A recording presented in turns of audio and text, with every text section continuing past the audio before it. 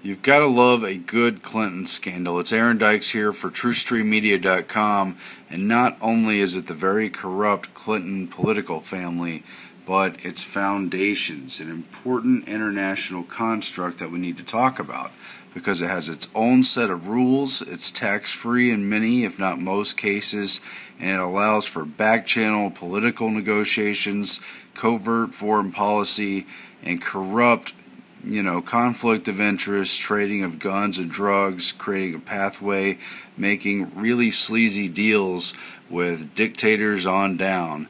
And it's just part of the modern day negotiations, nothing necessarily strictly to do with the Clintons. They've had their share of controversies, no doubt, but I don't intend to go back through their whole record right now, perhaps at another time. But they've had any number of controversies already. Now it is the Clinton Foundation itself, though. Here's from the Times. They say the review echoed criticism of Mr. Clinton's early years in the White House. For all its successes, Clinton Foundation had become a sprawling concern, supervised by a rotating board of old Clinton hands, vulnerable to distraction and threatened by conflicts of interest. It ran a multi-million-dollar deficit for several years, despite vast amounts of money flowing in. And over here in Breitbart, they say it's $492 million over a 10-year period there. Nearly $500 million changing hands in a short span of time. And it's overtly going for global development, helping people in poor countries, blah, blah, blah. The same kind of thing we've seen from Bill Gates, from the Rockefeller Foundation, the Ford Foundation, this whole gang of big foundations. And it's rife, as Breitbart accurately parts out, with crony capitalism. And they highlight just a few of the conflicts of interest, like using the Clinton Foundation as a pathway for launching into 2016. Presumably you might find donors who are friendly both with the foundation and with the campaign later on, and their donations perhaps somewhat channeled through the foundation. At least that would be the concern. Let the facts follow where they may here. This is not a full investigation. I don't have all the facts, so I'm not making formal accusations. I'm just saying these are the typical corruptions you look for in these systems. Also up for play is $46 million plus from countries like Saudi Arabia, Kuwait, Qatar, Brunei, Oman. Really close allies, really controversial allies in the setting up of the New World Order and the conducting of Middle East policy. And there they are with million-dollar contracts, all while Secretary of State Hillary Clinton is negotiating with their countries officially and through foundation donations and, pal sweetheart deals through back-channel negotiations. Just definitely interesting stuff. You've also got connections to MF Global, the crony capitalist firm that spent customer funds on the derivatives market and lost out on their bet. They're connected to the Clinton initiative through Teneo Holdings, and they've got several clients, it says here, who are sponsors through Teneo of the Clinton Global Initiative. Isn't that just fascinating? Well, really it's par for the course, and again, we want to look at the global development infrastructure and why we need to pay more close attention to philanthropy and look for the hidden business ties. Here's a quote. Let's go back in time to Smedley D. Butler. He was very high up, and you can read about his exploits and his official positions in wars, Iraq, as well as the official biographies on him. But he says in this very fascinating quote, "I spent 33 years and 4 months in active military service, and during that period I spent most of my time as a high-class muscle man for big business, Wall Street, and the bankers. In short, I was a racketeer, a gangster for capitalism. I helped make Mexico and especially Tampico safer for American oil interests in 1914. I helped make Haiti and Cuba a decent place for National City Bank boys to collect revenues. I helped in the raping of a half-dozen Central American republics for the benefit of Wall Street. I helped purify Nicaragua for the International Banking House of Brown Brothers, as in Brown Brothers Harriman, 1902 to 1912. I brought light to the Dominican Republic for the American Sugar Interest in 1916. I helped make Honduras right for the American Fruit Companies in 1903. In China in 1927, I helped see to it that the Standard Oil Rockefeller boys went on its way unmolested. Looking back on it, I might have given Al Capone a few hits. The best he could do was to operate his racket in 3 districts. I operated on 3 continents. And as a major muscle man for big business and Wall Street and the bankers, you see an even more sophisticated game today. It's played diplomatically, as I've mentioned, through the IMF and the World Bank. They put conditionalities on countries that take out loans, and then lo and behold, there's some very convenient deals for a number of ranking businesses. That's how the fascism works in a sophisticated manner.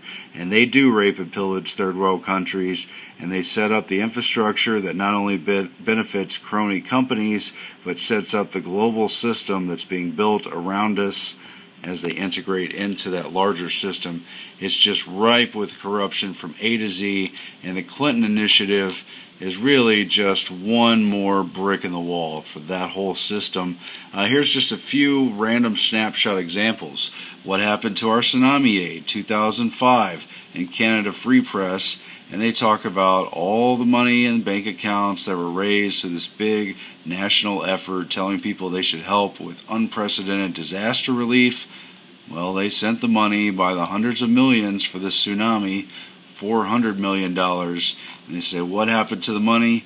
Well, you go through a lot of detail and you get down to the bottom line. Average Canadians donated their money to get tsunami victims immediate help, not years later. The Sri Lankans have been told by their own media Canadians donated hundreds of millions to help them. 4 months later, democracies in a whole are playing God, not just with taxpayer dollars, but donated money that came with no strings attached. No strings attached. They came with no strings attached. It can be used to give to any crony firm that they want. They don't have to use it to actually help people. These tax-free foundations usually use a lot of propaganda to get people in on a sentimental point. You're going to help people. You're going to give immediate relief. But unfortunately, a lot of times the money disappears. Where's the 425 million? The NGOs and this organization have an automatic response. We're here for the long term. In other words, don't ask because it's none of your business. And furthermore, in other words, they're building up long-term infrastructure to control these areas, and they're using philanthropy as a camel's nose under the tent. It goes on, but there's a very interesting column written in the New York Times not too long ago, only weeks, by the son of Warren Buffett, Peter Buffett, about the charitable industrial complex. And they've got this cute little illustration here about the guilt washing station. He talks about what he's witnessed as the son of Warren Buffett. And I don't know if there's another agenda going on here, but he calls out some real criticisms.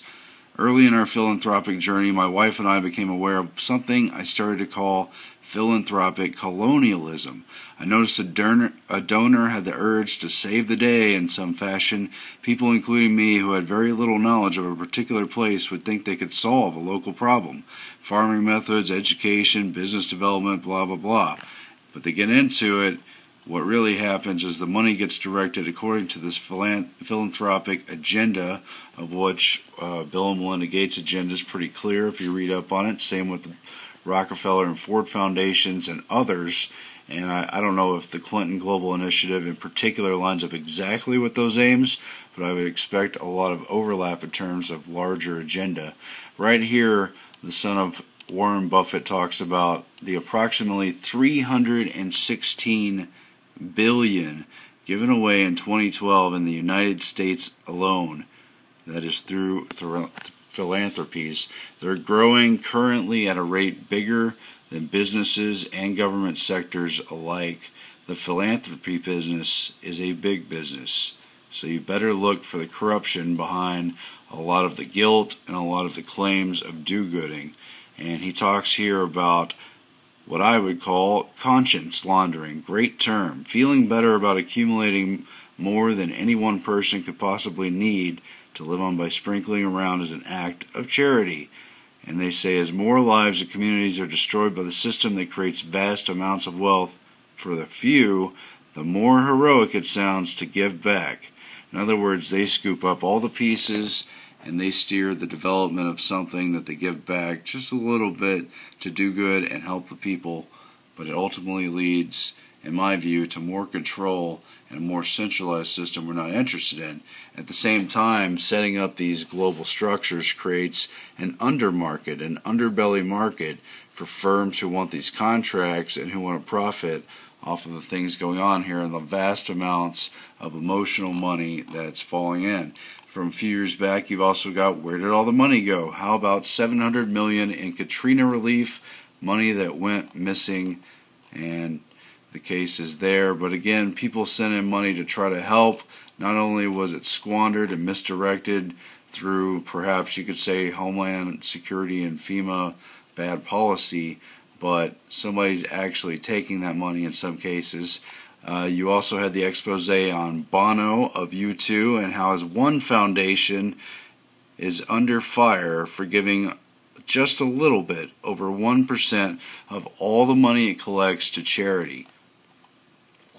And they go on to explain how very, very little of the money raised with these big celebrity pushes and how they're going to help and solve everything, where they meet with world leaders, how very little of this money goes to the hands of the poor or any direct relief efforts. In the case of Bono, most of it went to promotional, getting out the message type stuff, which is probably legitimate up to a point, but he definitely participated in a larger, giving the impression that they're there to actually help people and not just to collect money talking about the issue solely. And down here in the details you see in the case of Bono, one said it took no money from the public and that most of its funding came from the Bill and Melinda Gates Foundation. But of course all the other people who donated as well, it's part of the same agenda. While you're raising money, you're really working towards a larger agenda. In the case of Bill and Melinda Gates, putting in private, again, this is the cronyism, putting in mandates for private GMO seeds and the like, contracts for everything, the development of agriculture for a new green revolution. These are big things going on. How bad can it get? On the extreme front, you had through IMF policy and through IMF loans, you had riots over water in parts of Bolivia as companies including Bechtel and other private companies and their subsidiaries tried to privatize not only the actual water system, but they tried to actually ban the collection of rainwater for real amongst a population that's very poor, and many of them depend on those kind of systems. But regardless, the extent of the greed that a water company, a private company, would lead to corrupt legislation to ban the collection of rainwater and privatize the systems all for profit, but in the name, in this case under the IMF, of international development and helping people, this broad tent. Very dangerous, these broad tents. Don't forget the words of Smedley Butler. Do check out War's a Racket. It's a real short, like 40-page book, and you can look up some of the just shorter essays that give you a summary of it. There is a neo-colonialism going on, what the son of Warren Buffett called a philanthropic colonialism that we need to become aware of, talk about, and look out for. Signing off for TrueStreamMedia.com.